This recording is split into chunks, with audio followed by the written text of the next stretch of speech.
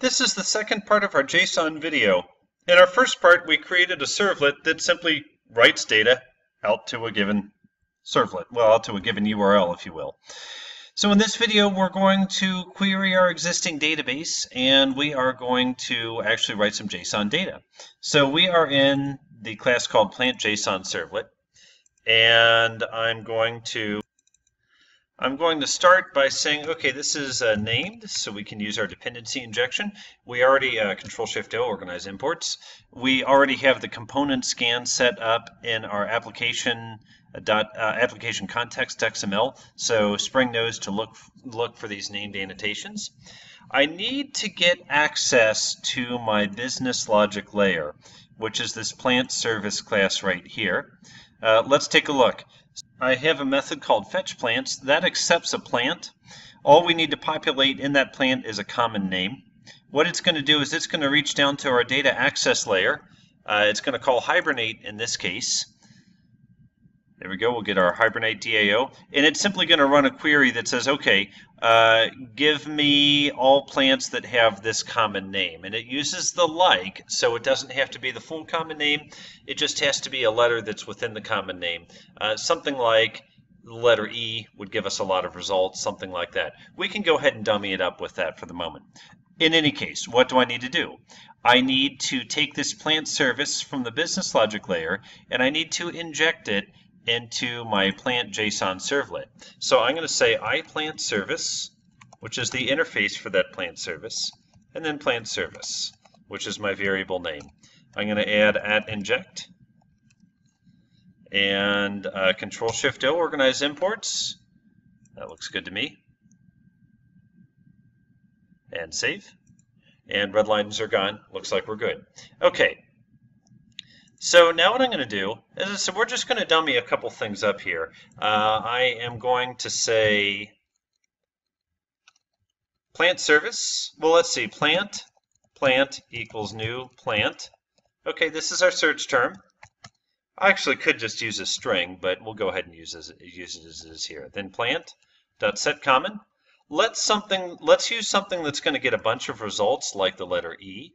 Later what we'll do is we'll actually grab this from the query string, but for the moment we'll just pass in the letter E as a test case. Okay, so let me put a comment to this effect. Our search criteria. Okay, Control M so we can see this in high definition. And now I'm going to say, okay, plant service.fetch plants. And I'm going to pass in my plant search right there called plant. Okay, Control 1, and I'm going to say assign to new local variable. Notice that this gives me a list, and I can iterate over that list. We will call this list simply plants. Okay, getting closer. So get a list of plants that match the result. Almost there. Okay, now what we're going to do, we're going to go ahead and keep our start writing a stream of data. We're going to go ahead and keep our stream of data. We need to do the guts of our work right here where we were previously just saying foo. So for this, we need to use a series of classes that are defined in the Java EE7 standard, and that is JsonObject, JSON, several other like that. Okay. But if I said right now, if I went ahead and put in here, if I put in here JSON.createObjectBuilder, notice it's not auto-completing for me, and that's a sign that something's wrong. So I get a red line on JSON, Control-Shift-O, and 0 imports added. Okay, so I'm missing something. I'm missing a library. And that library is something we're going to get with this dependency in our POM file. Naturally, I'm going to commit this to GitHub, so don't worry about pausing the video and typing this all out. You can simply copy it from GitHub. I'm going to go back now, and I'm going to look for my POM in this project called Plant Places, and I'm simply going to add this dependency down towards the bottom, where Maven's really nice, the ability to add dependencies like this on the fly, and then just update. Okay, so we add the dependency. Control-Shift-F in Eclipse will format. Control-M because I need to go back to Project Explorer. Right-click And I'm going to say Maven and update.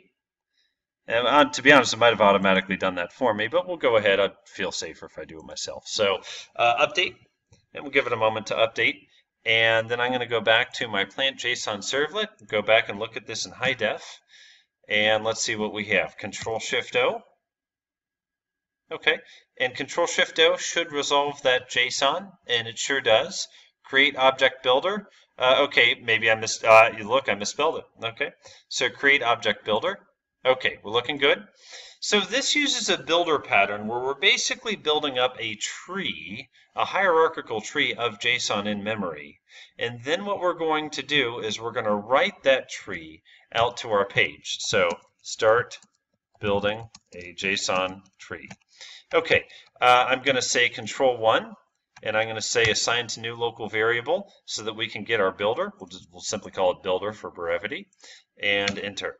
Okay. Now what we're going to do is we're going to say builder dot no, we're going to hold that thought just a second. Let's iterate over our I'll tell you what we'll do. Let's iterate over our plants. Because we have multiple plants, we're going to need an array. So I'm going to say JSON dot create array builder. There we go. So remember, an array means we have duplicate records of the same type, or not duplicate, but multiple records of the same type. So assign to new local variable, and we'll call this one array builder. Okay, and we're getting closer. Okay, now what we're going to do is we're going to say for each, there's a trick with this in Eclipse. We want to iterate over our plants collection. So I'm going to say FORE, control space, in Eclipse. That will give me a little shortcut here to iterate over a collection of plants, or any type of collection. One thing I don't like is this variable name is plant2 because it noticed that I already used the word plant up here. Let me change this around. I'm going to change that to search plant because I don't want to confuse the two. And I don't like having plant2, plant3, plant4. You forget which is which. Okay, so that takes care of that, and we save. Now, what we're doing here is we're iterating over the collection of plants, and each time we loop, we're putting the next plant in this variable called plant. Okay, looking good. So what I'll do then is I'm going to say array builder. Well, let's hold the array builder. Let's do one more JSON object builder. I'm going to say JSON.create object builder. Okay. And I'm going to Control-1 one more time, and I'm going to say assign to new local variable, and we're going to call this plant builder. Okay, why do I have so many builders? Well, I have one for my root object up here. I have one for the array that's going to belong in that root object.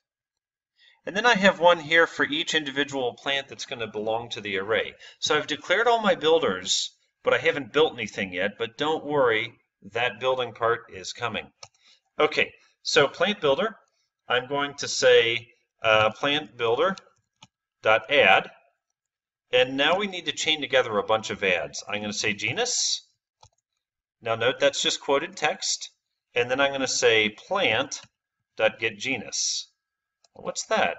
Well, remember we're using a for each loop, so every time we iterate, the next plant is going to go into this plant variable. So I'm saying, okay, take the genus of that plant, put it here. And then I'm going to say, I'm going to give myself some space. I'm going to say .add, and we're going to say species. So that's the name in quotes, and then plant.getSpecies. Okay. Give myself some space again. .add. Notice that this builder pattern means we just keep calling .add. Let's say common. Okay. And then for the value, plant.getCommon. So notice that the name is constant. Every time we iterate, we're going to get genus, species, common as the names. But then the values that they correspond to, that's coming out of our variable. Okay. .add, and let's say cultivar. Okay. And we're going to say plant.getCultivar. Okay, so at this point, we've created an object almost. I just need to say .build. And that means, okay, put it all together. Okay, So I'm going to put my cursor on build, Control 1, and I'm going to say assign to new local variable. And notice what we get out of this. We get a JSON object out of this. So I'm going to call the object plant JSON, and that represents an individual plant. Now what we need to do is we need to add that plant to our array. So I'm going to look at my array builder up above, and I'm going to say array builder.add. And we'll say plant JSON. Okay, so you see how I kind of had to define the builders in a funny order: the root builder, the array builder, then the individual builder for each individual plant. So as we iterate over the list, we're creating JSON objects for the plants, and then we're adding them to this array. Now when we're done with that, we're going to add the array to our root builder. As a matter of fact, why don't we just go ahead and call it root builder so we don't confuse it with the others. And so after the close of the for loop, I'm going to say root builder dot add, and I'm going to say, okay, we'll give it a name. We'll just say plants, spelled correctly. Okay, and then the argument is going to be the array that we're building with this array builder up here. So we'll simply say array builder. And terminate with a semicolon, and save. Okay, so the root has the array has the individual plants, and now let me add a few comments before I go any further. Okay, create a JSON object for each plant. The plants will, plants will have the same names but different values. Okay. Add the plant to our array of plants. Okay. And then let's say add the array of plants to a root JSON object. Okay. Okay, good. And now what we're going to say is write the JSON to our servlet, which is accessed by a URL. So we'll just say writer.print or println, doesn't really matter. Let's go ahead and say print. And what do we pass in? We pass in our root object, which, gosh, you know what? We haven't, actually I have one more step, don't I? So I'm going to say root builder, plants array builder dot build. We actually have to build that root object. I missed that part. And now Control 1, assign to new local variable, and we'll call that root, and that gives us our root JSON object, and that's what we're going to print to our servlet. If I can type it right, there we go, root. Okay, now deep breath, we have just a few more things to go. First of all, we're using dependency injection here. You might remember that we associated Spring with faces by doing this listener class earlier. Unfortunately, that does not apply to our servlet. So we're going to have to do a little magic here. I'm going to say init, control space. This is an initialization method that the servlet is going to call when it starts up. Now, by the way, what I'm doing here we wouldn't do in every single servlet. We would probably make a superclass servlet that would do this initialization once for all of our servlets. But nonetheless, let's wait for future complexity until we actually need it. Now, the line to wire up dependency injection is a bit long, so I've pre-copied it into Notepad. Again, don't worry, I'm going to post this all to GitHub, so you can just copy it straight from there if you want. So we need to do a bit of dependency injection. I'm just going to put a comment to that effect that this sets up our dependency injection. Okay, and save.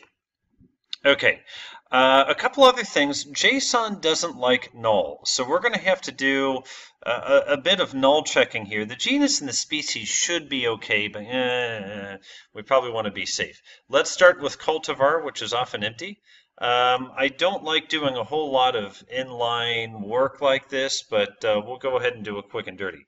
So if plant get cultivar is not null, then we're going to say question mark, then plant.cultivar, : empty string. So what this says is if the cultivar is not null, then put in the cultivar, but if it is null, then just put in an empty string instead of null, because JSON just doesn't like null. Let's do that for each of these guys that we have up above. So not equal null, question mark. If it's not null, we're going to use plant.getCommon. But if it is null, we're going to use double quote. Okay, and again, for species, the same thing. A little bit of magic here. Okay.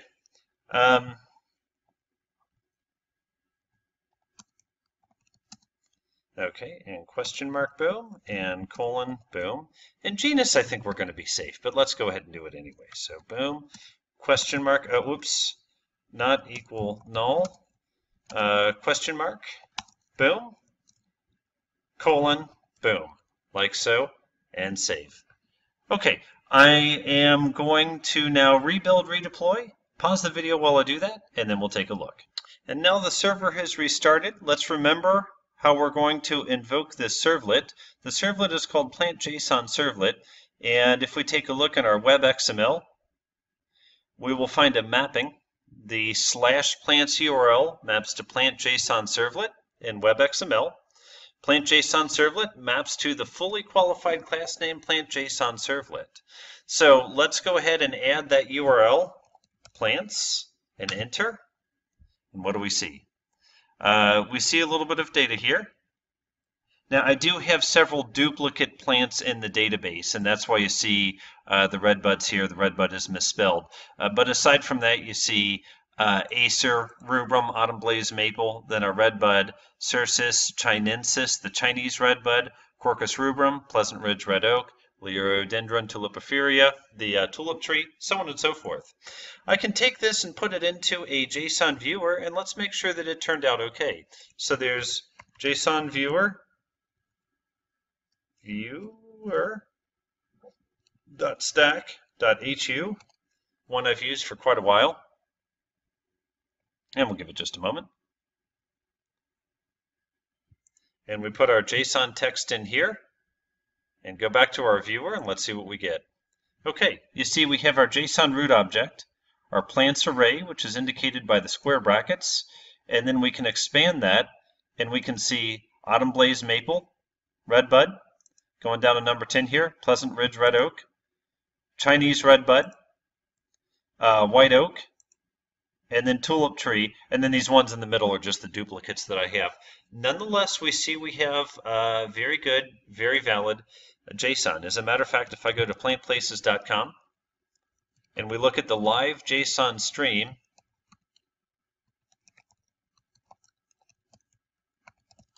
this is the live, let's see, we'll say common equals red bud. This is the live JSON stream that is feeding the Plant Places mobile app, the Android app. So this is live data. It's used by a lot of people who've watched my videos as well. I know a lot of people have asked for this URL. Let's compare this and see how this looks. And I go to Viewer, and sure enough, JSON plants, Cercis canadensis eastern redbud, Cercis canadensis Appalachian redbud, Covey lavender twist, so on and so forth. So you see what we've done in our servlet is we have been able to replicate this live JSON feed in a very simple way. So that'll wrap us up for this video. In our next video, we'll see how we can parameterize this a little bit better so that we can actually make it like the live Plant Places JSON stream. So if I put in maple, we're going to get back maple trees and so on and so forth. So that's what we'll take a look at our next video. I look forward to seeing you then.